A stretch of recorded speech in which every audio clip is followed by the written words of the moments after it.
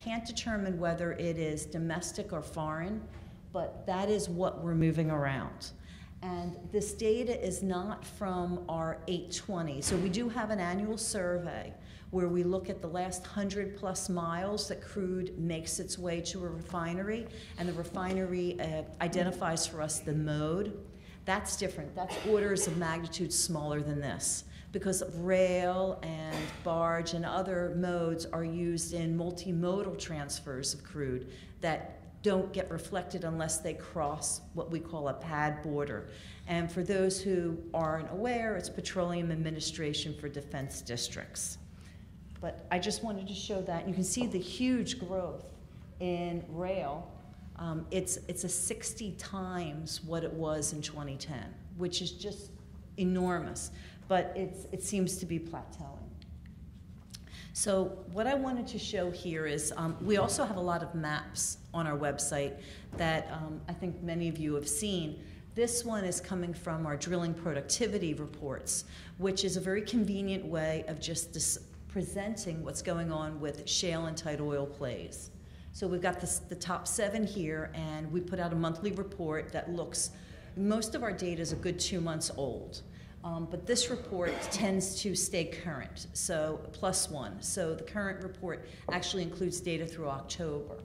But what you see here is the pad borders and those plays. And now I'll wipe away the pad names and then start layering on some infrastructure. So first I'll start with the refineries, and you can see how they're located nowhere near in many cases, nowhere near the plays. And then if we start looking at where the crude oil pipelines, now this is not every single pipeline, these are the big interstate pipelines, nothing gathering, okay? And if we see where they are, plus the blue is indicating rivers that are actually moving petroleum, you can see that everything is hemmed in basically between the Appalachian and the Rocky Mountains. So how are you going to get anything beyond there to refineries located on the coast and elsewhere is through rail. And so these little green diamonds are where we're seeing both the loading and the unloading terminals. Now, this is another way we've been trying to find interesting ways to show how the modes play against one another. And one of the problems is I can't show much in the way of Waterborne because on interpad movements it just doesn't show up enough. But this is a picture of 2010. This is roughly where the crude was going by pipeline. So you can see the majority is coming from the south in the Gulf up to the Midwest and also into Cushing, where it was then getting shifted other ways, a lot of it intra-pad. And if we sort of make it more transparent, the pipeline movements, and layer on rail back in 2010, you can see how small the rail movements really were. You can see the dot there at the upper corner of pad 2 showing Bakken coming out, heading to either the west coast or a little bit to the east coast, more of it heading south. I'm not showing any of the intra-pad movements, which you can see on our website, but this gives you a sense of the order of magnitude that we're dealing with there. Fast forward to 2014, you can see how much the crude oil pipelines have gone down. The amount coming out of the south is almost smaller in some regards than the stuff coming from the north-south. And so we saw a shift between reversals, new construction projects, just changes overall that really changed the whole complexion of pipeline movements. Layer on your rail and make the pipeline more transparent, and you can see how rail really took over the Midwest to East Coast movements as well as to the West Coast, less so going to the Gulf. Now, what does it displace? Various things. The East Coast is displacing non-Canadian crude imports. But I just wanted to show you that because I'm kicking it off and there are other gentlemen behind me who are going to speak about different modes more directly, just wanted to throw up also a variety of places where you can go to look at our data. You can see the drilling productivity reports. The last link there is the one where we have crude by rail data available. And a few of you may be aware, we recently put out a Federal Register notice where we proposed some changes to our surveys, and we're in the process of figuring out what's going to happen next. But without further ado, I'll pass the torch.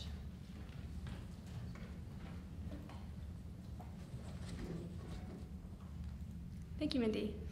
Our next panelist is David St. Amand. David is president of Navigistics Consulting, a consulting firm that specializes in commercial shipping. He produces the Wilson-Gillette report about the Jones Act product tanker market and the large articulated tug barge market. Try saying that quickly 5 times. And he also advises groups such as the National Academy of Sciences and the Coast Guard's Towing Safety Advisory Committee. David?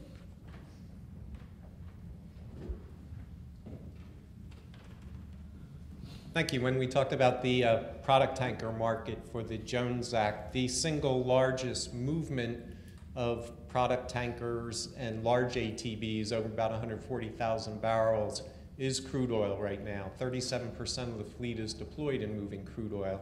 And the single biggest movement of crude oil on Jones Act vessels is Eagle Ford from Corpus Christi to other PAD 3 locations, so it doesn't show up in Mindi's volumes, as it's an intra-PAD move. And that's primarily inland waterways, movements over to Houston and the eastern Texas refineries, as well as some inland movements along the Gulf and Intercoastal Waterway over to Louisiana, Mississippi type area. But the bigger vessels, the large ATBs, the ocean-going ones, and the product tankers, their largest movement is over to the Louisiana area, either through loop or directly to refineries, with intermittent shipments up the coast to the northeast refineries and PAD 1. That does show up in EIA data. I just hit. So when we look at the fleet that I'm really addressing today, this is the fleet that excludes the Alaska North Slope tankers proprietary fleets, the producers, BP, ExxonMobil, and ConocoPhillips. It doesn't include their 11 tankers, but it does include when a 50,000 product tanker moving crude is deployed in Alaska, and there's typically one always deployed up there. But we have 33 tankers, 44 large barges, the fleet's at 77, and it's getting ready to grow. It's been extremely tight. Recently, rates have gone as high as $120,000 a day on a relet of a single vessel for 6 months that Koch was the big beneficiary because they had the underlying contract on it. And I think I mentioned this before, that the deployment of that fleet is 37% in crude oil. It went from basically 3% or less 4 or 5 years ago up to 37%. Right now, there is no availability of a Jones Act tanker for term charter. Every product tanker is on term charter. There are 2 that are coming up free at the end of December. Everybody's waiting to see what they go for. The last deal done for a Jones Act product tanker was a Military Seal Command, which chartered one for $95,000 a day. Consider that the same tanker in international trade would probably be getting about $20,000 a day. If we look at the 2-year change, you can see some of this dramatic shift. From 2013, we had 26% of the fleet in crude oil. It's gone up to, as I said, 37. The fleet capacity has only grown from 18.5 million barrels of capacity up to 20, and that's primarily the addition of 2 former ANS tankers moved down into the lower 48 crude trade, and we had delivery of 2 large ATBs, a 250 and a 155,000 barrel ton tanker. Now, on this thing, if a tanker is in the West Coast service and crude oil trade, and there are 3 that flip in and out, but it's basically 1 full-time equivalent, they're included in the West Coast category, but that's a constant, so it doesn't impact the change that we're seeing here. Now, the big thing going on in this business is there's been a lot of constrained demand in the business because there wasn't availability. That's A lot of that has been taken up by, people call it shadow demand, but it's crude oil has been the highest and best use for these vessels, so they've moved out of, and also because of the crude oil export ban, you can export gasoline and clean products, so we can export those on foreign flag tankers, and then we import the same amount into Florida primarily, because there's no pipelines that go to Florida. So that's kind of the balancing point given our tight, extremely tight supply position. There are firm orders right now for 16 product tankers, which will start being delivered in the next 2 months. They'll all be delivered by 2018. I think I have a list of them on the next page. 8 larger ATBs, and that represents 34% of the fleet capacity. It'll be interesting to see how that gets absorbed.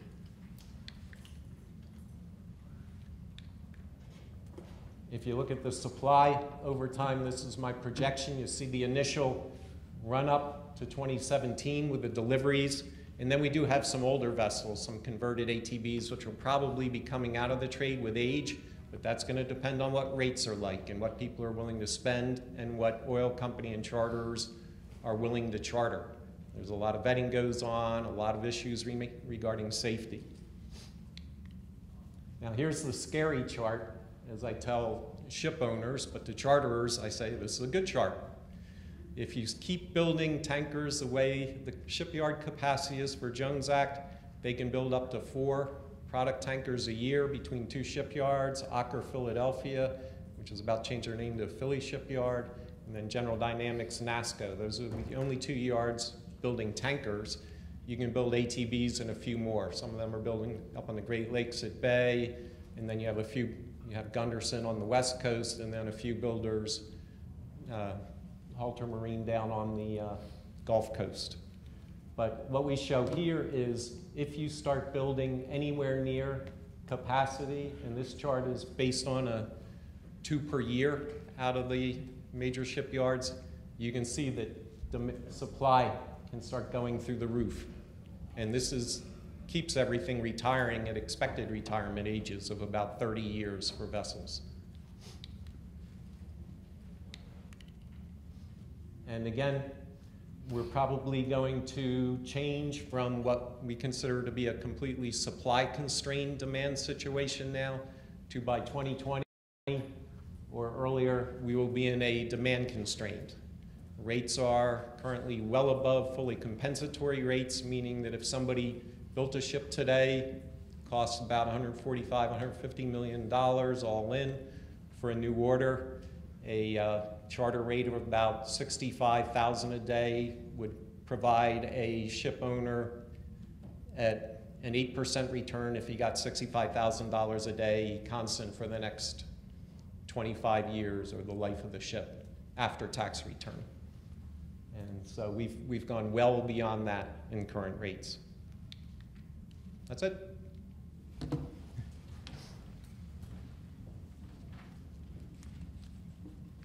Great, thank you. Our next presenter is John Schmitter, founder of KEP, a consulting firm that helps energy companies and retailers solve transportation problems. Before founding KEP, John worked at DTE Rail Services, Southern Pacific Railroad, Conrail, and other intermodal and trucking companies. He's also an adjunct professor of supply chain management at the Daniels College of Business at the University of Denver. John?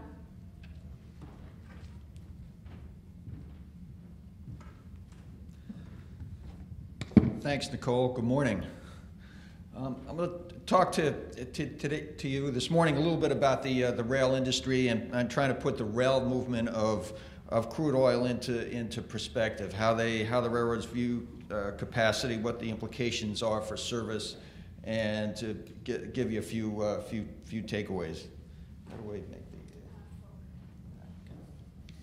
I guess that would make sense. In the United States and Canada, the railroad industry is concentrated. In the U.S., there are basically 4 large, what's known as Class 1 railroads, 2 in the east and 2 in the west. There are two railroads in Canada as well. Some of these some rail locations are served by more than one railroad, but for the most part, most rail serve locations are captive to one railroad. All of these companies are private companies. And they run on infrastructure that they supply themselves, as opposed to every other mode which operate on government or government provided infrastructure. It's important to understand that, because it does have implications for capacity. All of these companies have investors that demand a return on the investment they make in that capacity. They are some of the most capital-intensive industries there are. There's very lightly regulated in the U.S. by the Surface Transportation Board, and in Canada by the Canadian Transportation Agency. So what you have is an industry that is a capacity-constrained, lightly regulated monopoly. From a business perspective, it doesn't get any better than that. To put the movement of crude oil in perspective, it has been a tremendous growth in this commodity for U.S. railroads. But when you look at overall, even with all the growth, it still represents a very small part of our overall rail traffic. So, the question I usually get asked is, is there going to be rail capacity to handle all this business? Railroads handle 30 million carloads a year, so there is. So there obviously is capacity to haul really all the crude oil you would want to move. But there is competition for that capacity. The first competition comes from the actual shareholders in the railroads. You have capacity is capital investment for capacity expansion is provided by cash flow, when you have competition for that cash flow from the investors who want a return of that investment, or some of it anyway, in share buybacks, dividends and so forth. All of the companies have to invest for growth. Their investors are pushing them, but they have a very tight leash. Wall Street has very tight leash on these companies. But you can see even so that with a few exceptions, most of them invested more of the capital, more of their cash flow in CapEx than they did in share buybacks and dividends. But just to also put it in perspective, this isn't all for capacity expansion. The capital needs to just keep these railroads running at the same rate they're running now is more than $1 billion a year for each of these companies. So it's very capital investment intensive. And this is a fine balance. If you listen to the investor conference calls for these companies, the subject of CapEx is usually occupies most of the conference call. The questions are constant. Are you sure you're going to get the growth? Are you sure you really need to make this capital investment? And so forth. So you've got a kind of a fine balance, and investors are pushing them for growth. But as soon as there's an indication that the investment in additional capacity won't produce the growth, the investors are going to demand a much larger share of that return. And what could cause that? Poor prospects for growth in the key businesses, and you already see that happening now. Coal is in a long-term decline. You've seen the crude oil drop off, and and traffic is generally down. So that's a paranoia. And when you look at the next quarterly conference calls, there's going to be a lot of discussion about next year's CapEx plans. The other paranoia is new regulations that would constrain the railroads' pricing power, and any evidence that these railroads have overinvested and will start competing aggressively for each other. In the best case, you got a duopoly situation, and these companies act like the true economic definition of duopolists. You've also got, from a crude oil perspective, competition from other commodities. But based on the margins that the railroads earn on crude oil, you can see that the average revenue to cost ratio for the whole business is 153%. You can see crude oil is way out to the left there, much higher than the average, and amongst the highest margins that the railroads make on any business, more than coal. And really trailing only chemicals. So when you look at competition for other versus other commodities, crude oil stands in pretty good shape. So over time, we don't have enough time to go into the entire history of the industry or modern history of the industry, but over time, since they were essentially deregulated in 1980. The railroads, what one of the railroad analysts, my friend Tony Hatch, calls the grand bargain, that, hey, you free us to price as we're able to in the market. We'll make the capital investment in the infrastructure, and we'll improve the service and give you the capacity you need. And in fact, that has happened. And But as prudent managers, it's to their advantage to keep capacity expansion on a just-in-time basis. So for the most part, these railroads don't have excess track capacity and locomotives sitting around and crews just waiting to handle the next 4 or 5% unexpected increase in demand. Unlike the regulated electric utility industry, there is no requirement that the railroads provide that excess capacity or that surge capacity. There is no, the government doesn't have the ability to specify a certain level of service or any of that. So the railroads are investing on, basically, they aren't investing for what they see growth coming to be in 2025. They're investing for what growth they expect in 2016. So it's on a really just on a just-in-time basis. So rapid and unexpected volume increases are going to cause problems for them. And a year and a half ago, the whole system basically broke down with a 5% increase in demand. You had the crude oil growing like crazy. You had an unexpected uptick in the movement of coal, and you had a record grain harvest. Everyone attributed it to the polar vortex and the bad winter in Chicago.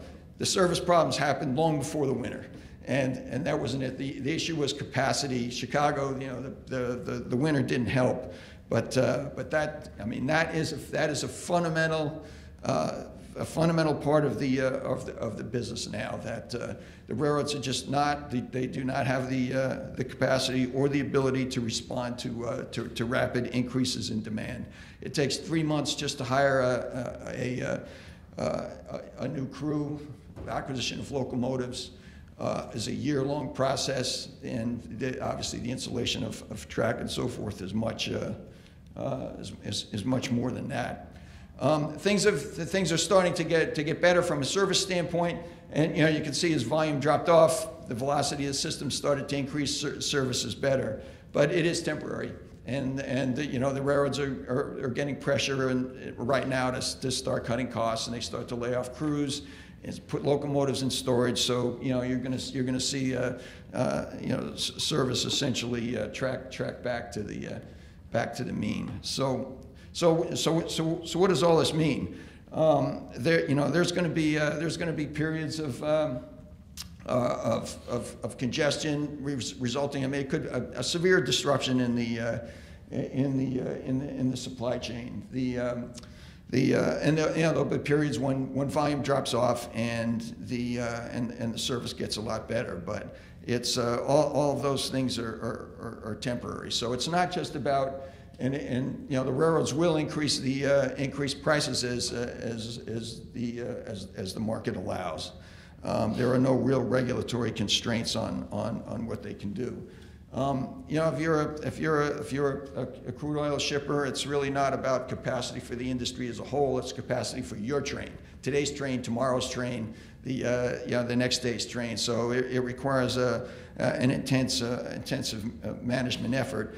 and how you manage not only the relationship with your railroad, but also with your inventory levels. And so you might end up keeping higher levels of inventory than what you would otherwise want to do, or certainly that the business units within within your energy companies would want.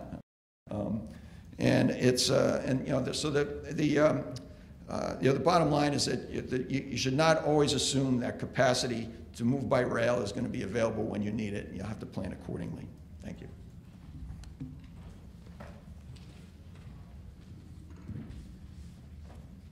Terrific, thank you. Our last presenter is Dan Eberhardt, CEO of Canary LLC, an oil field services company.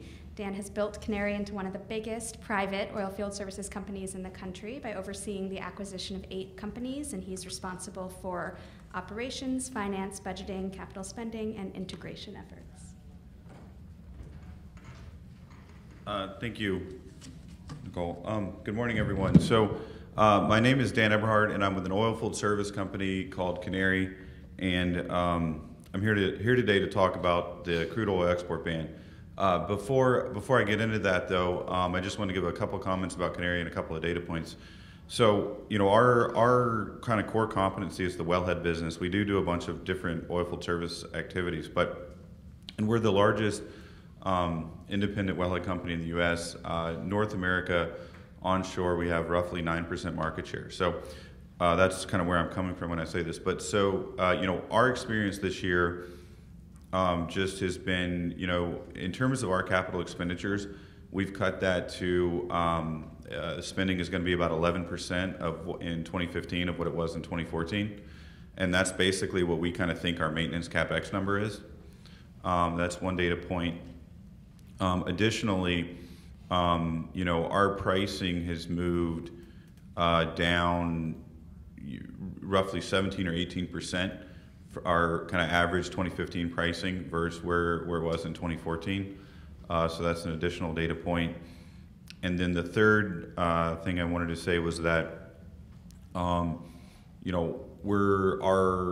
operating margins were in 2014 in the 22-23% range, between there, and we're currently experiencing this year operating margins in the 14 to 15% range. So those are just a couple of data points about our experience as kind of a medium-sized private business out there in the oilfield service business today. With that said, how many of you guys are familiar with the crude oil export ban and the current attempts to repeal it? Just so I know kind of what folks' understanding is. Okay, all right, thanks. As I'm sure you know, late last month, the price of West Texas Intermediate, the American benchmark, fell from a 6-year low, dipping below the $40 point, which is, I think, like I said, a 6-year low. Interestingly enough, at the same time that the bottom was falling out of the barrel, so to speak, both crude oil production and stockpiles continue to rise across the Midwest and Canada.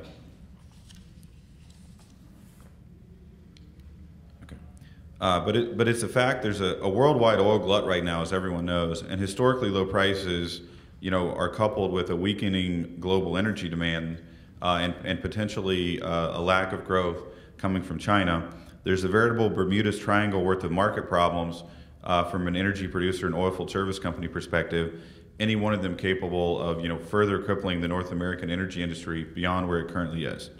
Yet, because of greater oil field efficiency and other dynamics, crude oil inventory levels continue to be stagnant or rising, especially with product coming from places like the Bakken Shale. The net result is that producers are parking more and more crude in storage tanks, hoping to both demand and prices recover. By Genscape's own estimation, in August, stockpiles reach record levels in both Canada and the U.S. In Western Canada, for example, about 58% of the nation's 46 million barrel storage capacity was being used. In the United States, the figure was even higher, and we're close to 70 or 80 year highs, which is pretty remarkable when you think about it, and probably means we're at all-time highs. Pinning the blame for the backup on OPEC or other petrostate producers is easy in times like this. It's clear that the cartel was fearful of our rising energy dominance in shale in the U.S., as the last speaker in the session previously that I was in the audience for talked about. But it's clear that they're after market share, they're after markets, and they're also attempting to kind of break the back of U.S. shale. But pointing the finger at someone else only gets us so far, and the American energy complex needs a plan and solution and a go-forward path. It's time we recognize that an internal force behind the backup and getting crude out of places like the Bakken and others is exacerbated by an archaic piece of American energy policy called the crude oil export ban, which was put in place in the mid-1970s in response to the 1973 oil embargo. Not only is the crude oil export ban holding our energy back, it's holding us back economically and geopolitically as well. The crude oil export ban dates back to the fuel-hungry days of the 1970s, as I said, but it was put in place in a time of energy scarcity that's really much different from where we are today, particularly in the context of U.S. shale and what we've accomplished since 2008, 2009 in rising the production levels. For much of the time between yesteryear's energy famine and today's petroleum feast, the fact that we have an export ban, it has been something of a non-issue because, as Mindi said, we're still a net importer of production. I think it's time for a change. I've been pushing for this policy change for about 2 years now, and the ice cube is definitely melting, and I definitely think that we're getting the crude oil export ban repealed has a lot of momentum right now for reasons I'll talk about in a minute. But basically, repealing the crude oil export ban is not a solution to an oil and gas company hitting their numbers in Q3 or anything like that. It's a medium-term, long-term solution. But what it is acting right now as is a wet blanket on larger companies making long-term investments, particularly offshore, particularly in new fields, and particularly in new technologies in the American energy complex. It's retarding medium and long-term investment, and it's something that I think the policymakers need to look at, and if we could use the current low price environment to remove this barrier, I think it enhances the growth profile for the energy industry in the medium and long term. So the world has taken notice. As the British journal The Economist put it, when the economic textbooks of the future are written, America's ban on crude oil exports will be a fine example of the perverse effects of protectionism. So those perverse effects include making today's producers face equally unsatisfactory economic choices, leaving oil in the ground or pumping it out at depressed prices. We know which one they've chosen. The storage tanks are proof, even though the discount's pretty steep. In fact, it's been estimated that the export ban keeps American crude, measured by the West Texas Intermediate benchmark, anywhere from between $5 and $10 below the world price. On the other hand, experts from the Baker Institute and other places say if the crude oil exports were allowed, the spread between the grades would disappear. Better yet, for a lot of folks that produce in the Bakken shale is of higher quality than WTI, and so that could have profound implications there, assuming the takeaway capacity existed. A lot of people don't know this, but there's a much tighter correlation between gasoline prices at the pump are priced on Brent, not WTI. And there's a lot of misconceptions about that, or a lot of people don't think about it or don't notice. So the price you pay at the pump is not is more tied to Brent than it is to WTI. There's a stronger correlation because it's the refined product is trading on the world market, and that's what's determining the pricing. And most folks think that the delta between WTI and Brent will collapse or nearly collapse once the oil export ban is repealed, or if it's fully repealed.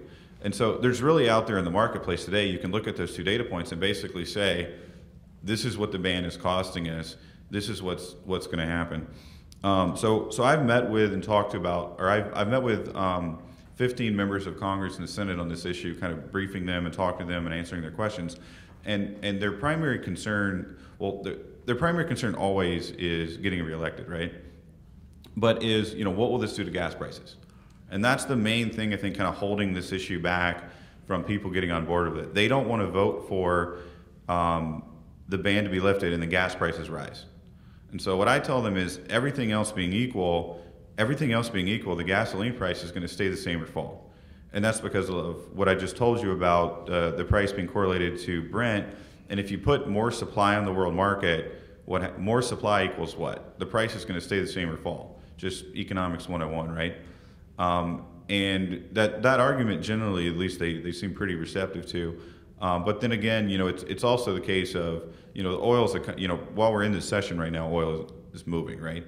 So you can't really say if you do this, then this with regards to the export ban, by itself, because, some other macro considerations could completely move the needle. And that's, I think, what the members are afraid of. But, imagine that we were able to engage in free trade with the oil and gas, like other, like chairs or cherries or light bulbs or, any other good. Bakken oil and U.S. oil could reach markets like India, which imports 80% of its domestic consumption, or Japan, which imports nearly all of its domestic consumption. Both of those countries have asked for price concessions from OPEC in exchange for long-term contracts because they feel like they don't have a choice. I think more oil in the marketplace could potentially give them more choice. And it could also flow, cross flow to China and some of the other ASEAN countries as well that import and have political differences with local producers in the region, such as Indonesia. There's also the geopolitical considerations with the EU's dependence on oil from Russia. There you go. Moscow has a virtual stranglehold on the EU, particularly in natural gas, but also to some extent, with oil and gas.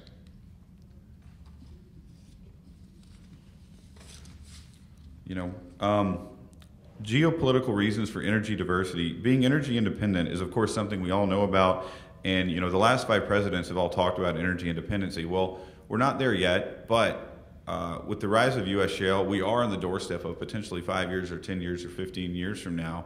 It's something that could be very possible.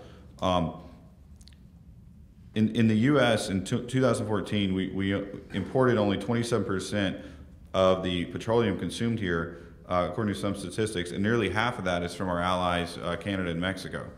If we were able to offer, crude for the export market, in addition to the pricing dynamics, it could also provide geopolitical stability in the region and could be used as another foreign policy tool for our leaders. A study earlier this year by the consultants at IHS said that free trade in crude would boost American output, investment, jobs, profits by a lot, and GDP by potentially as much as $86 billion. I've seen other statistics that say that, and I think, in all fairness, I think these statistics were before the oil bust, so probably need to be toned down some, but said that within 2 years of reducing or repealing the ban, up to potentially 300,000 jobs and GDP impact in the $30 to $40 billion range. I think maybe you cut those numbers in half or something with the current market environment. But I think I think this is a policy that makes sense. I think this is something we should continue to push, and I think the time is ripe. There's a House bill, HR 702, it was supposed to be voted on last week. It's been pushed with this Boehner stuff, but I think it's going to be voted on in October still, and I think that's expected to pass. The real rub is in the Senate, and there are potentially the votes there if it comes up to the floor for a vote. It's been the Senate Natural Resources Committee, headed by Lisa Murkowski, has it's gotten out of committee and is basically sitting on Mitch McConnell's desk. So I think the time is ripe, and I think that while this won't be immediately impactful for the U.S. energy complex, exploration and production companies, and oilfield service companies, I do think it would potentially allow the industry to grow more in the medium and long term. The main net losers for this policy are the independent refiners. Most of the larger oil and gas companies that have both upstream and refineries are for lifting the ban. I think it's overall a net benefit for them. So the real net losers would be the refineries. They're basically getting the profit spread between the delta and the two prices right now. So it's not, and this is something like you have that I've also pushed with the members of Congress, but it's really the consumers are not the net beneficiaries of this. It's really being captured by the refiners who've had kind of excess profits because of this law. So my main point in summary is that with the prices being low, it's kind of a good time to push this policy through, and I think it's a net beneficiary for the American energy complex and will lead to more jobs in the economy and more investment in America. So thank you for your time.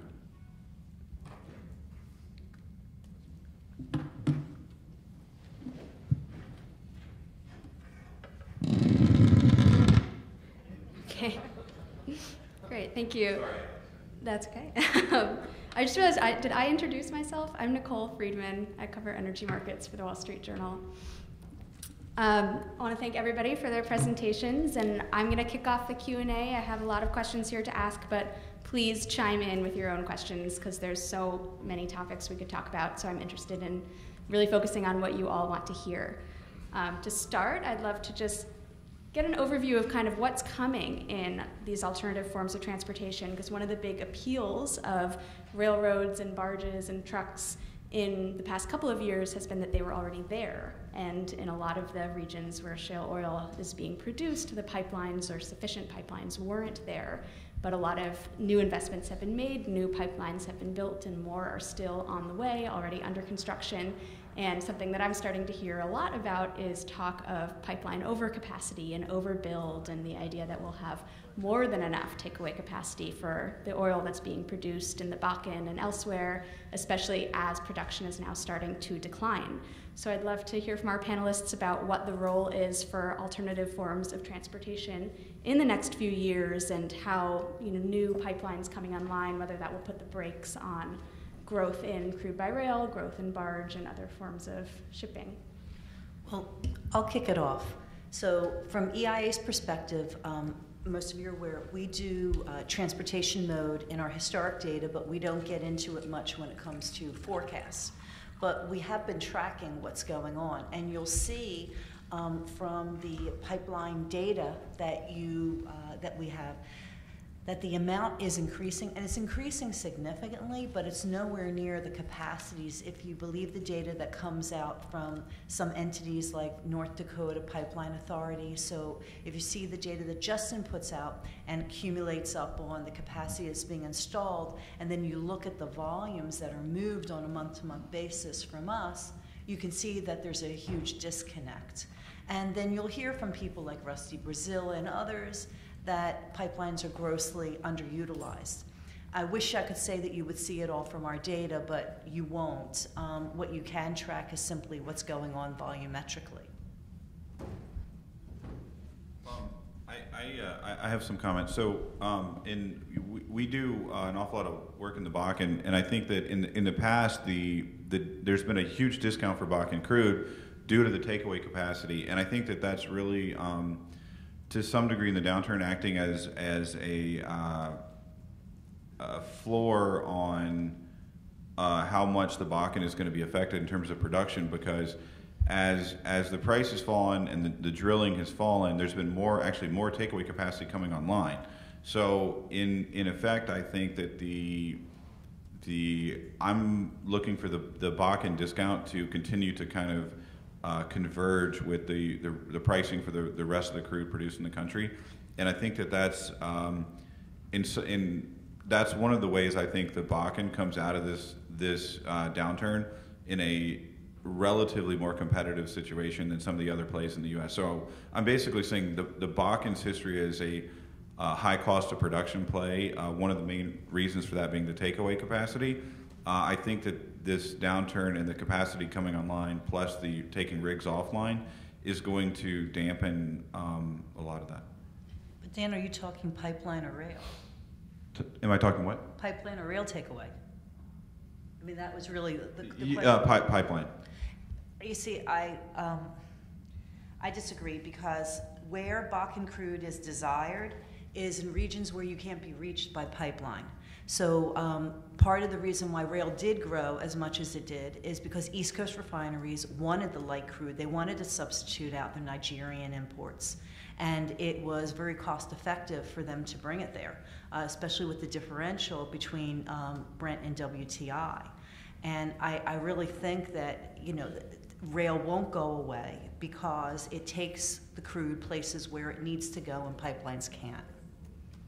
If I could just follow up with that, I understand and agree with what you're saying. I don't think rail goes away. I think that it just changes the pricing dynamics a little bit. I think you have to look at the fact that we had to completely replumb our pipeline system that was developed entirely for getting imported crudes into refineries, mainly through Loop or Louisiana, Texas facilities up to Cushing, and then the pipelines then fed up to Chicago and the Midwest refineries. Almost all of those, except for a couple big ones, have been reversed. To do that, you just turn the pumps around. And so we're still going through that replumbing phase and adding some more pipelines. And pipelines have virtually no origin destination flexibility, but they are the cheapest per mile move. Railroads are one of the more expensive modes, but they have the greatest origin destination flexibility. So it's a great gap filler. On the marine side, there are risks to the marine movements of new pipelines getting built, primarily Houston or Cushing over to Louisiana, or if you reverse Capline, which is just a 1.2 million barrel a day pipeline. It is probably moving about 150,000 a day right now, and they're about to lose 100,000 of that with a new pipeline. So I think you have to look at the replumbing of the U.S. It's still going on. That has a lot to do with the WTI Brent spread. I think a better spread to look at if you're examining the export ban is the LLS versus Brent spread, and that's trading in just about parity because we're still importing a little bit of light crude into each of our pads right now. None to Texas, which is flooded with light crude, Permian and Eagle Ford, but still some into Louisiana, Atlantic Coast, and the West Coast. Let me just add a little bit from the rail perspective. You know, when rail movements started in large volumes, the majority went to the Gulf Coast. I mean, there was a shortage of pipeline capacity. The first rail destination terminals were built in St. James, Louisiana, and movements went to the Gulf Coast. Now, as pipeline capacity has been added going down there, and those those refineries basically reach the limit of their appetite for light crude. The movements to the Gulf Coast by rail have started to slow down as the refineries on the east and west coast built the capability to handle rail. More of it started to go there, as Mindi said that, and that was a result of the flexibility that the rail supplied. The same railroad, the same essentially the same rail cars, same terminal facilities, and so forth at origin could be used for movement to the east and west coast as well. There are still plenty of rail movements to the Gulf Coast and both to the east and the west coast, and to some extent there's been investment in terminals, rail cars, and even some volume commitments in some of those places that have caused some of that to still move where it might have gone away otherwise. Are those rail movements to the Gulf Coast primarily oil sands, or are they Bakken light oil? I had the impression it was mostly Canadian. Still moving. There's still a fair amount of Bakken oil going down there. The Canadian is starting to move in those areas as well.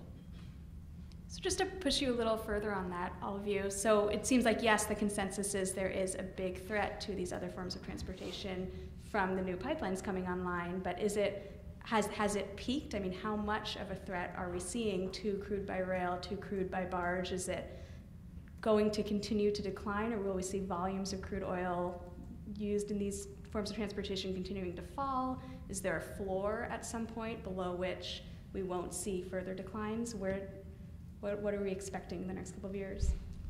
I'll give it a first shot. I don't think you're going to see pipelines from Bakken to either the West Coast or the East Coast, so that's going to continue by rail unless they can figure out a way to get it cheap, real cheap down to the Gulf Coast, and then you might want to put it on a ship to move around.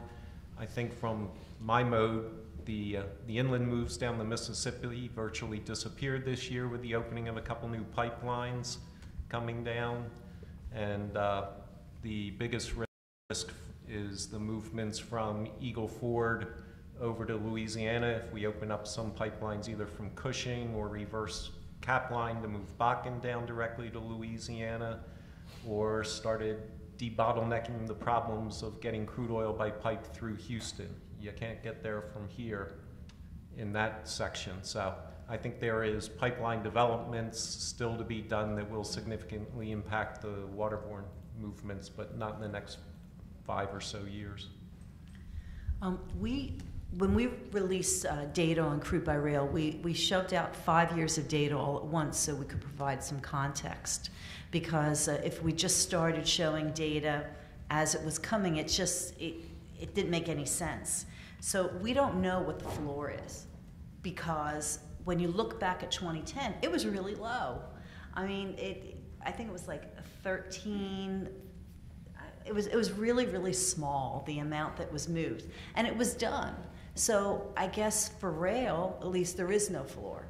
For pipelines, that's a whole different thing, and what we're seeing there is there'll be shifts. I mean, you see they can operate at reduced rates. You see that they can be swapped in direction. They can be twinned or untwinned. We could see any number of things. We see repurposed pipelines from gas to oil, from natural gas liquids to crude. It could go back and forth. Maybe as new petchem facilities are being built in the Gulf Coast, as well as on the East Coast, we could start seeing different types of products taking over where the crude was. It could be batched together. I mean, there's just different things that could happen. I think it's very dynamic. Yeah, I think from a rail perspective, you look at most of the capital investment that was made in crude by rail was made by parties other than railroads, and mostly by midstream companies who invested in origin terminals, refineries who invested in unloading terminals, midstream companies invested in rail cars, some refineries and producers invested them as well. Now the railroads did. Especially BNSF in North Dakota did invest in some double track, and they built some yards. But in the great pot of capital that was invested to enable the handling of crude by rail, a very small part of it was made by railroads. And some of those resources are deployable. The crews the extra crews that they were handled can be moved elsewhere, or they can be laid off, and you see that happening now. The locomotives that are in that service can be moved to other parts of their system and put in storage. What I would say, the flexibility of rail is really good, but as I said in my talk, if this goes on for a while and the steady state becomes not 1 million barrels a day by rail, it becomes 500,000 barrels a day, and all of a sudden overnight, the price of oil goes to $80 and the Brent TI spread is now $10. The next day, you're not going to have 1 million barrels a day of rail capacity. It'd be 3, 4, 5, it could be 6 months before the railroads could really handle it. So if you're in the physical movement of these commodities, I would keep that in mind. So. I would just add, you've also just got to look at total production, and then the highest cost form obviously is likely to be the first to go away, but the U.S. production was like 9.6 million barrels a day in April and 9.3 million barrels a day in June. So depending on where your forecast for the price of oil is going, where is supply going to go? And if supply continues to trickle down, that's going to impact. There's just going to be less stuff to move. Period. Yeah, absolutely. So I'm curious. We talked about rail being very, very flexible to changes in production, but what about on the marine side, how flexible is the market if U.S. oil production continues to decline, and all of the investments you were talking about in your panel and the new vessels being built, how much are those counting on growth in crude oil production? It's not a whole lot of flexibility to change modes of routing with a tanker. What we do expect to see is what we've been calling shadow demand in the movement of clean products from Pad 3 over to Pad 1, primarily Florida, because there are no pipelines to go there.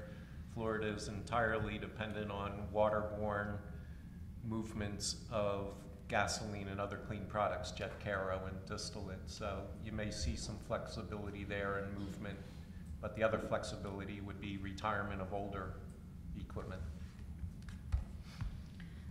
I got a follow-up question for you because I was curious. You had mentioned that I guess the average age of a ship, it's retired at 30 years. There's no law about retirements, but in general, when I'm doing my supply analysis, I assume a ship will last in a high-rate environment till 30 years. We're seeing in international and dry bulkers now that were built for 20 to 25 years getting retired at 15 because the rate environment got ugly.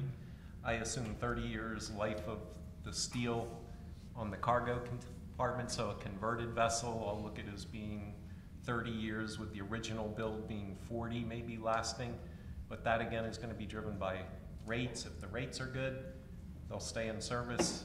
If the market is tight, then the oil companies' vetting departments are a little looser in what they'll allow, but if the market gets looser, then you're going to see a lot more of the older equipment coming out pretty quickly. I have a question regarding the methodology. I believe you changed your methodology for crude estimates for monthly figures from the EIA. Can you speak to what you've done, and is there more to come, or is that a completed project? And how does that relate to the natural gas liquids or condensates? Okay, so I'm going to repeat your question. He asked about what happened when we recently changed our methodology for crude oil production data. This is our monthly data. So we have a survey known as the 914 that goes out to oil and gas producers in the United States.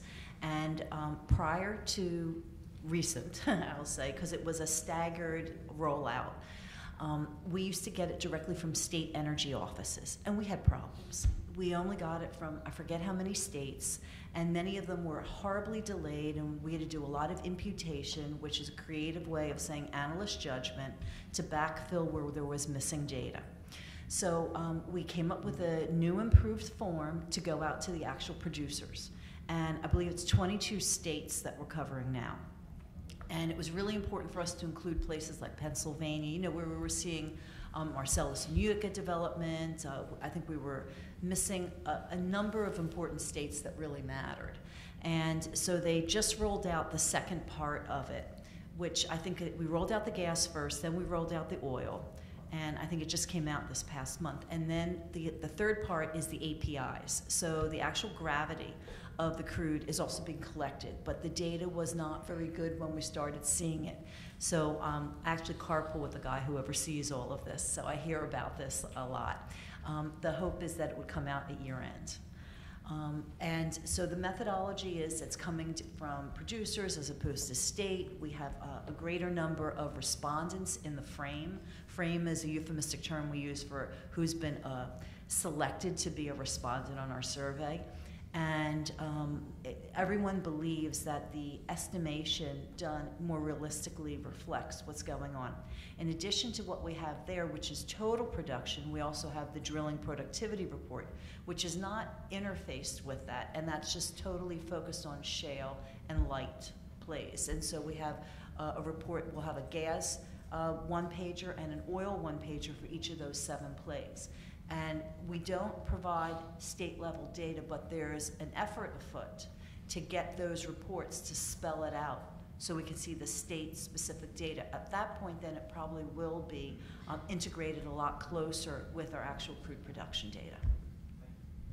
And to add on that, could you also speak about crude-by-rail data, whether there will be any other product-by-rail data, and whether you'll do any surveying of that? Well, right now, when we went live, we're using data from the Surface Transportation Board. And so it's primarily way-bill data as well as something else called quarterly commodity statistics. And every single product is available in there, and they use a different kind of product code. So it's been a voyage of discovery for us to figure out how to use this data, how to best make it SIG. The first products we're going after are propane and ethanol, and they are probably going to be rolled out in about the January timeframe. And so my goal is, again, to roll it out 5 years of data all at once back to 2010. After that, we're also looking at propylene, natural gasoline. We're sort of figuring out where we want to go. It all is dependent upon how much noise there is in the data. If we find that the noisiness in the data is greater than the actual volumes, we won't produce it because it's too weird. And so we want to have something where we're really confident in it. Now, the way-bill data we're getting it from is not everything. It's a sample. People say it's less than a 2% sample. So we're using this data, we're expanding it out using these factors that the Surface Transportation Board provides us, and then growing it out further. That's part of the issue why we'll never go state-level reporting, because it is such a small sample, it would really just skew what we're seeing result-wise. So in addition, what Nicole's alluding to is when we went forth with our proposal, every 3 years we say, oh, it's time we can change our surveys a little bit. And for 2016, we went and all the petroleum surveys, and there must be like 20 of them, we went out and said, look, these are the changes we're proposing. And the comment period just ended in September. And the 817, which is one that we currently do for barges and tankers, we decided to wrap rail in there. And we would then request the data directly from the shippers, you know, the oil companies, rather than going after railroads. And so that is currently being proposed. It has not been approved. We're taking our comments and looking at them. It has to get OMB approval. But if it does happen sometime in mid-2016, we could see data coming that way, but it would probably be validated against what we're seeing in our Surface Transportation Board-based data. And then maybe by the end of the year, we'd go live with just our survey data. It all depends on what happens. Mindi, can I ask a quick follow-up question? After the horrendous accident up in Canada where 47 people were killed by a runaway crude train, U.S. passed legislation that each state, the railroads had to advise each state of the rail cars carrying crude so they could get in place response capability to any accidents. Have you tapped into that data yet? We work together with the FRA, the Federal Railroad Administration, the Department of Transportation, and they've been the one who have been dealing with all of that. But we don't, I mean, it's sad to say, but we don't worry about safety. Mm-hmm. So we're more a volumetric bean counter rather than getting involved in that, though we definitely do see the impacts of those things and expect that it will impact rail movements. But it's our understanding, like when they first started having that data come out so you could see county pathways, we thought, oh, this is great, we'll be able to map this thing really and see it. But then the railroads had a bunch of suits, and some of the states started getting a little nervous about revealing first responder types of information and which communities the cars were actually moving through. So we haven't done anything more with that. Yeah, I'd love to hear more about the new safety requirements on rail. John, do you have any sense of how that's impacting the industry so far? Well, there's really two things from a safety perspective. One that everybody's heard about is the new regulations on the tank cars used for the movement of flammable liquids, which would include crude oil and ethanol. And the bottom line is that the standards basically require the retrofit of every car that's in that service now, or virtually every car that's in that service. And there was a lot of when the rule was first started, there was a lot of hand wringing and how are shops going to have the capacity to do all these retrofits. But that's sort of calmed down now that there are probably half of all the cars that moved crude oil in 2014 are in storage right now. And as usual in the rail car cycle, all the brand new cars, the last sets of brand new cars that are coming off the assembly line are going right into storage. It's the a year and a half ago, it would have cost you $3,500 a month to lease the most modern rail car you can. I probably get you all you want for $850 right now on a full service lease for 2 or 3 years. So I think when it comes to so I think when it comes to retrofits, I think there's two things that people should be looking at. One is that the standards for a retrofit car are not the same as the standards for a new car. The bottom line is this new car requires a thicker tank shell of 9/16. Most of the cars in that service now are 7/16. So if you're a crude oil, and I've actually asked this question or posed this question to CEOs of several clients in this business. I said, when the next accident happens, and it will, because the new tank car standards will not prevent the same type of answer. If you hit a car hard enough, it's going to blow up. It's got the same commodity in it, just the same as the old ones did. How comfortable are you going to be, sitting in front of the Senate committee and saying, when the senator asks you, did you do everything you could to prevent this accident?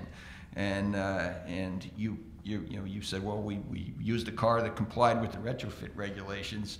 So the senator will say the answer to that question then would be no, because if you had a new car, that new car is stronger and so forth. So I just don't think that the whole retrofit thing is going to be as big a problem as it was, even if volume comes back. I just don't see a bunch of companies spending 40 or 50 or 60 grand to retrofit rail cars. New ones will be 150,000, but I think it's going to happen. People eventually some of those cars will find their way into ethanol service, and I think the folks who move in crude oil are going to be mostly using new cars. John, can I ask you a quick follow-up question? The maritime industry went through a similar thing after the Exxon Valdez oil spill, where they had to either retrofit or retire every single hull tanker and replace it with double hulls. But the real driver of the greatly improved safety record was the increasing of the liability limits. Are there liability limits in the rail industry, and how are those being impacted? There are not like you would see in the what you're talking about in the marine industry, or even that exists for the nuclear power industry, there's a backstop there. It's been talked about in the rail business, but mostly irrelevant to the movement of commodities like chlorine and anhydrous ammonia that are toxic by inhalation or poisonous by inhalation. If you're a railroad, if you're a prudent business person, you would never handle a commodity like that, because the next accident is an enterprise-threatening. It will be an enterprise-threatening event, but they have a common carrier obligation; they have to handle it.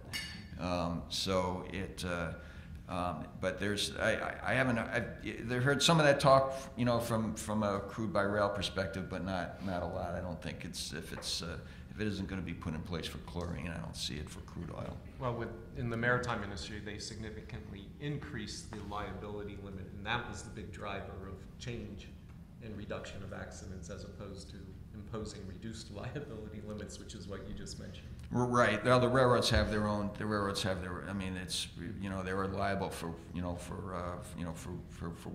whatever happens. They've made several attempts, again in the arena of poisonous by inhalation and toxic by inhalation, to push that liability onto the liability to third parties, for communities or people that are harmed by an accident to their customers. But it's really been, so far they haven't really been successful in doing that, but they'll, I think they'll, ultimately the best solution would be for the industry and the railroads to agree amongst themselves on how that liability to third parties would be allocated. Maritime was not successful in pushing liability onto the cargo owners. It stayed with the ship owner. It in the railroad business, there's a lot of things you can do with your monopoly power. It isn't all about price. Was there a hand back there? Nope. Okay, I can go on. I'll ask another one. Dick, earlier in your presentation, you mentioned, I think it was between 30 and 40 ATVs. And I was just wondering, what's the spec of those barges? Because I'm thinking there's a whole lot more barges out there. So can you Yeah, there's a lot of barges smaller. What I was capturing in my analysis are what I consider the interregional or interpad, the true coastwise movements. You do have a lot of barges in the 80 and 50,000 range that are ocean-going barges, but they mainly stay within a very limited range, like New York Harbor or the Puget Sound or something like that. And so my report and effort really focuses on the coastwise movement as opposed to local. And then the inland barges are about 30,000 barrel barges, the big ones in that trade. And so I don't cover that market either in my report, but the down the Mississippi trade really ended, as I said earlier. And so what size are the ATVs? The ATVs that I cover are from about 140,000 up, 140,000 barrel capacity upwards. And then ones below that, as I said, are usually mostly regional. Okay, great. So to move on to the crude oil export ban, a lot of the discussion, I think, in the industry is about the export ban and how it would interact with the Jones Act and whether any of those regulations are also being reconsidered in light of the export ban being reconsidered. So I'd love to hear from our panelists about what the impact of lifting the export ban could be on U.S. shipping and transportation, and then how that would interact with the lifting of or the not lifting of the Jones Act. I did a study for the American Maritime Partnership, which is a lobbying group for the Jones Act, and virtually every maritime organization in the U.S. is a member. And our conclusions when we did some global modeling of the crude oil trade was that there'd be very little impact on Jones Act movements. We might lose some Eagle Ford movements that are occasional or up to the Northeast refineries. Those refineries may want to get a little bit heavier crude. They're currently running about 50% Bakken, and so the Eagle Ford that had wanted to go up there probably wouldn't. You'd get Nigerian filling in, and then you'd probably see that Eagle Ford. Right now it's been moving to Korea or industrialized or high growth Asian countries, and a little bit over to Europe or a little bit to Latin America. It's just it's too light for most of our refiners. So we saw very limited impact. So the Jones Act guys are kind of sitting on the sideline in that debate unless the refiners start claiming they need to get rid of the Jones Act, and then they jump right up quickly. So I have a little bit different take on it. I don't really have a lot of maritime experience at all, but I have sat through some of these, or like I said, met with some of the members and sat through hearing at the Senate Natural Resources Committee and some of this other stuff. And I think that my understanding is that it's there's just some folks that don't want the export ban lifted just as a legislative tactic, or trying to tie it to the Jones Act, which has a whole lot more supporters and a whole lot more heft on Capitol Hill, as a way to weigh down the efforts to repeal the crude oil export ban. So that's like my understanding, kind of. Is that a successful strategy? Well, it hasn't been lifted yet, right? It's actually a pretty bad strategy because we've got the Jones Act lobby against the refiners. Yeah, so I think it's actually backfired to some extent against them, and like I remember, like I met with Joe Manchin from West Virginia, a senator, and he basically went on a rail with me about what do the two things have to do, and we should be considering them each independently, and like he was upset that they were trying to tie the two together. And then what would the effect of lifting the export ban be on crude oil movements within the U.S.? Where would we see flows shift and change, or types of transportation change? And given where oil prices are right now, would there be much of an impact at all? Well, I can't answer all of that, but I can say that EIA recently put out a study where we looked at different cases out to the year 2025. And what we did, if you guys are familiar with our annual energy outlook, we do a number of limited side cases, and one of the ones we do is high resource case, which means excess oil and gas production domestically. And we tied that together with a low oil price case, so it's a combo, and we looked at the way that different things would happen. We didn't see a huge price impact on consumers in the United States. We did not get into the transportation mode impacts regionally, but that study is available on our website. And what we saw long term in it was if crude production kept going up, the big growth in crude production, the U.S. is light, tight oil is light oil.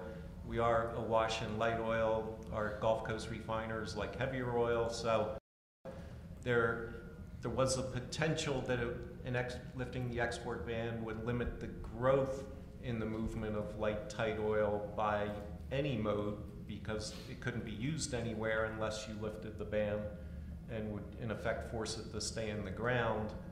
But we haven't gotten to that either. People call it the crude wall or the day of reckoning, and the price collapse has kind of slowed the growth, so we're not looking at hitting that right now, but we're still reasonably close to it in PAD 3 at least. I think from a rail perspective, there's probably not a lot, unless there's, you know, you're starting to build export terminals on the East Coast or the West Coast. It'd be, I think most of it would want to go to the Gulf or originate in the Gulf. Also recognize that the crude oil that we produce, Eagle Ford, which is the lightest crude oil, BIS has also given permission to export that now. You have to segregate it and run it through a field stabilizer, but most of it is run through a field stabilizer to make it safe for pipeline transportation. So, and you're allowed to export ANS right now as well, in limited amounts of California heavy crude, and we have unlimited rights to export to Canada. And our biggest exports by a factor of 10 are to Canada right now. Right, and then crude oil swaps to Mexico were recently approved. On a case-by-case basis. On a case-by-case basis. So what is the effect so far that those small release valves are having in the U.S.? Are we seeing large growth in those exports? Well, it's funny. One of the things that we've been seeing is the impact on proposed condensate splitters. So we're seeing an impact more on projects of stationary infrastructure for producing and manipulating into some level of products, rather than on the transportation node. Yeah, I've done some work on the condensate splitters, mainly from the perspective of terminal capacity for moving the cargoes, and as we were able to point out where the condensate splitters were being put in, we were still importing the products that the condensate splitter was going to make. So it was either going to stop the imports or would have negligible impact on the couple that we looked at. Mm-hmm. Question? Yeah, I have a question. What happens after the export ban is lifted? In the context I want to build for that is that the movement of the light crude is not independent of the movement of the heavy crude, because refineries at the end of the day use a blending strategy to mimic their crude. So these two movements are not independent, and till the ban is there, these movements are in a way married together. But once the ban is lifted, what do you foresee that will this kind of dynamic get disconnected, or how? If we expected the ban to stay in place for a long time, we'd see refineries modifying by putting in outboard flash towers or things like that, so they in effect make the light crude into a heavier crude. But if the ban gets lifted, we'll see a minimal of those big investments in refinery modifications done, which is a logical thing. So we'll see some of our lightest, as I said, Eagle Ford getting exported, and some more heavier crudes being imported, such as the Mexican swaps would achieve. That's my... Yeah. That's what I... Just about And there may refineries, but from the transportation sector perspective. Well, I was going to say, you know, another impact, of course, is on the exporting of products, because we're a huge exporter of products nowadays. So would a refiner that has access to certain crude basically say, you know what, I'm going to run my units a little differently, or maybe it's time for me to mothball this MacGyvered refinery and or, you know, ship it to India or whatever the heck they want to do, and make that crude available to export. So the way we see it is there will be an impact on product exports.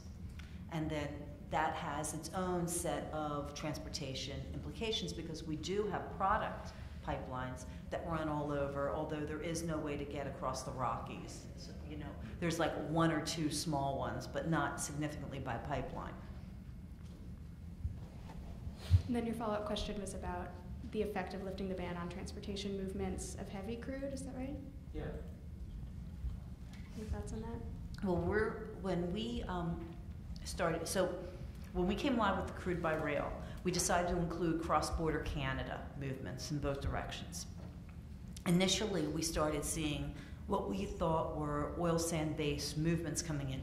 It turned out that in addition to what we were seeing crude-wise, there was solid bitumen, undiluted bitumen, that was also coming across from Canada to the US, and it was coming in on a code that we didn't anticipate. So it took us a while to sort of figure this all out, and we've incorporated that into our data now, but it's not huge, and that stuff is going to either the Gulf Coast or the East Coast refineries where they can handle it. It likes to go to asphalt refineries. It can too, yep. And so we're seeing that, but it's not really, really big volumes.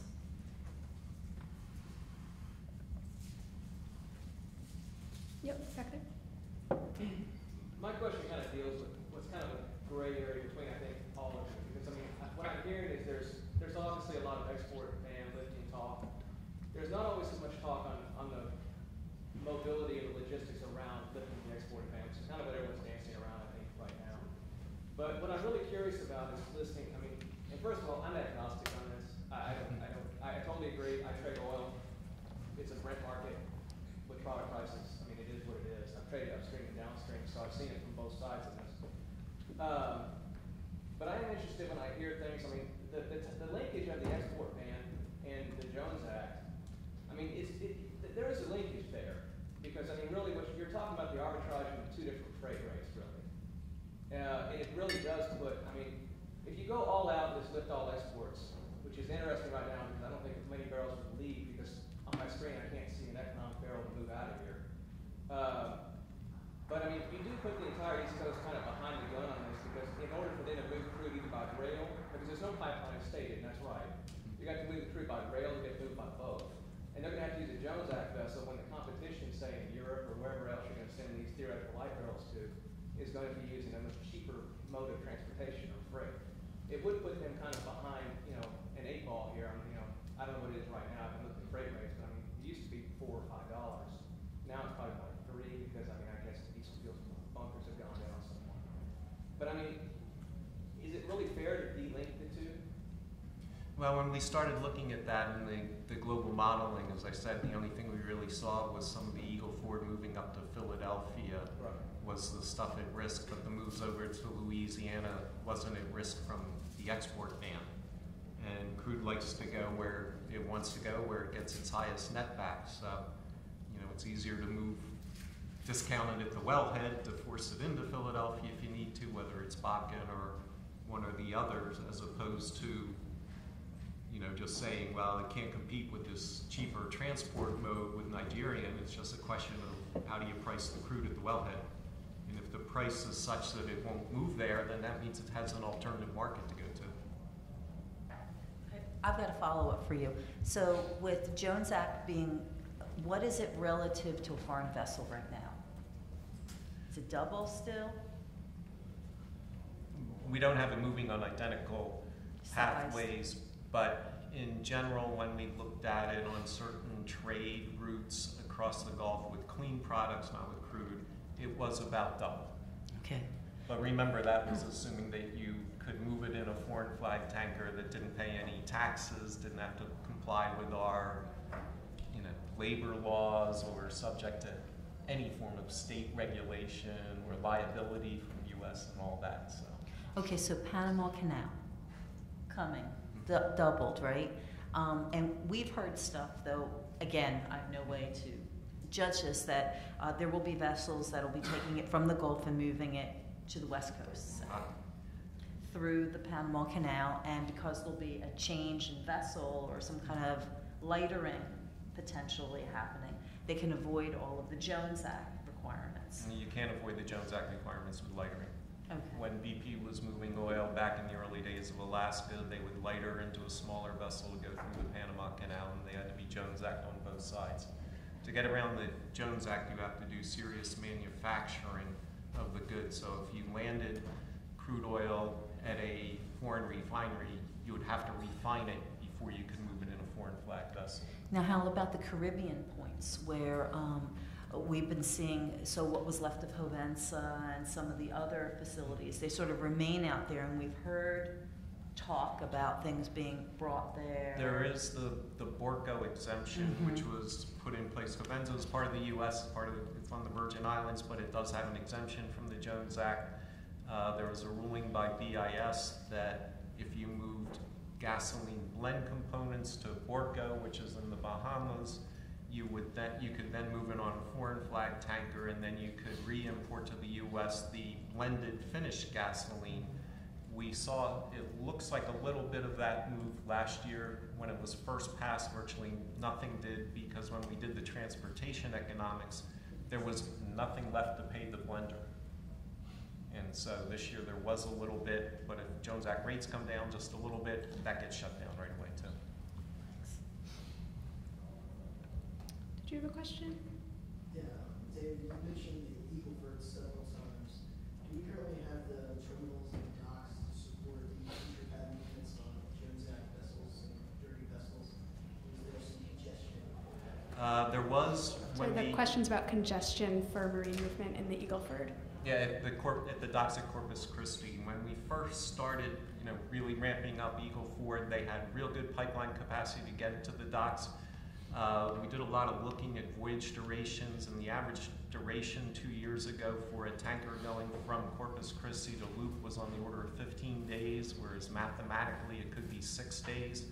The average dropped about a year or so ago to 7 days. It's climbed up a little bit to 9 days again, but we think most of the congestion has gone away because they opened up a couple new docks down there, Traffic Era and a few others. I crawled through those docks and looked at them and met with people down there, and they've really cleaned up the backlog, except for on the barges. There's still inland barge issues a little bit there, but they have a priority on docking product tankers first, ocean-going barges second, and then inland barges, because they can stack the inland barges better. Can you frame that same question with condensate export? Again, there's plenty of export capacity for the condensate out of there. One of the limitations right now is on vessel size. They are limited with a 45-foot draft, so they have to light load a little bit, but their bridge there also has an air draft issue. So it's kind of a combination that they can't get big volumes out of it, but they're replacing that bridge, I think, in 2018. So I think you'll be able to go up to about 150,000 deadweight at that time, but again, still a little bit light loaded tankers. So you can probably get about a 700,000 barrel lot size, whereas now we're limited to about 330. Except on the two big Alaskan tankers there, I think can do about 570,000 barrel lot sizes out of Corpus. Great, we have time for about one more question. Yes. Follow up on the answer that used the Panama Canal example. If you had an oil export ban lifting, let's just say carte blanche, if I had a lighter basically in order to get, because a lot of these ports are relatively shallow water ports, and I can't bring a massive boat in here to get scale. If I have to lighter out of the port to the vessel offshore, would I have to use a Jones Act vessel to do that lighter? Depends on where that vessel is parked. If it's within the U.S. 3-mile limit, you have to use Jones Act. Right now in the Gulf of Mexico, the lightering vessels do not have to be Jones Act. If you're rein things in. So it depends on where you want to do the lightering. In Delaware Bay, it's all Jones Act lightering, but in the Gulf of Mexico, the deep water lightering, bringing in product on VLCCs is done on foreign, but that's, again, foreign, it's part of a foreign transit still. And so it again depends where you park it and where it is in the system, but you can use, in general, imports can go on a lighter vessel in foreign unless it's within that 3-mile range, I think. And I'm not certain on a 3, it may be 24, I don't know, but I know Philadelphia has to be Jones Act for lightering, but the Gulf of Mexico does not. Thank you. Okay, great. And I think with that, we will cede the floor to the next presentation. Thank you all so much.